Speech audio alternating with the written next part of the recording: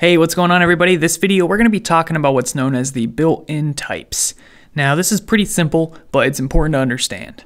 Before we dive in, I did want to give a special thank you to Monday.com for sponsoring this series. Monday.com is a project management website where you can go, organize your work, and get things done. They also have a mobile application so you can always work on your projects on the go. It's a great way to log the progress as well as mark any blockers and call out any issues you're having with progress. This will allow you to really key in on what's stopping you from progressing with a project and help you get things done. So check them out. I'll leave a link in the description for you guys. It would really help me out. All right, now let's get back into built-in types. So here's the reference page for built-in types. What exactly is a built-in type? Well, it's an alias, and an alias is just another name for something. So some of the types we've seen over here on the left, these are aliases for the types over here on the right, meaning you could use either one. So for example, we worked with an integer in the last video. Well, an integer could also be made using int32. So let me show that to you guys.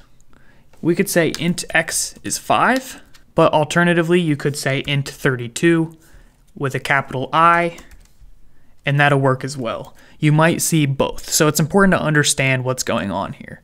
This is part of the system namespace, so if you didn't have this using up here, you would have to prefix this with system dot, and then it'll give you access to the int32. I'm going to bring that using back, so I'm going to get rid of that. There we go. All right, so let's talk about this a little bit more. It's important to understand that C# uses the .NET framework. .NET gives us the tools required to build applications. One of these tools is the .NET class library. You can think of this as basically just a collection of code that we can reference and use inside of our programs. This is what gives us access to all of these different data types that they defined. And this is part of the .NET framework, not C#. What this means is that any other languages that use the .NET framework are also going to have these data types. Why is this significant? Well, if we go to a different programming language, such as Visual Basic that also uses the .NET framework, you're going to see the same data types.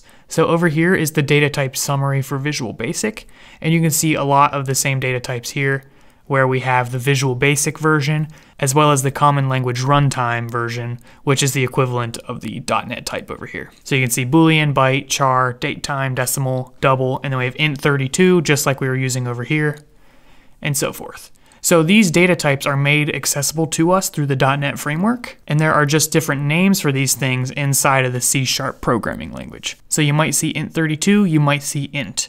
Either one, it's exactly the same thing. Even down here, we'll have string with a lowercase s, and then we have string with an uppercase s. So a common question is, what is the difference between, let's make a string real quick. What is the difference between string with a lowercase s and string with an uppercase s? The answer is absolutely nothing.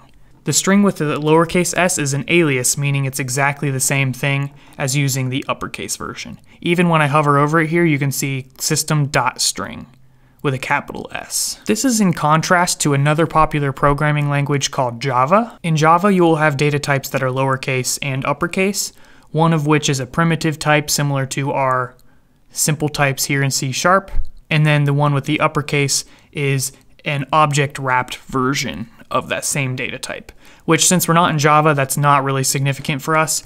But if you're coming from a Java background, and because C# and Java are really similar, you might be, it's important to understand that uppercase and lowercase does not mean anything inside of C#, but it does mean something inside of Java. For us, all we need to know is that we're going to be using the lowercase versions here on the left. These are the C# aliases, and they coordinate with .NET types over here on the right. All of the ones listed here, except for object and string, are the simple types we talked about in 2 videos ago. So that's just a side note. Just know that object and string are also part of this list. They're not simple types. But if you're just trying to memorize which ones have aliases, it's all of the simple types plus object and string. That's all I got for you guys on the built-in types. Pretty simple to understand, but vitally important if you're going to be working with other people's code, because you're likely going to see some of the .NET version of those aliases at some point in your life. So that's all I got for you guys. Please be sure to subscribe if you've enjoyed this content, and I'll see you in the next video.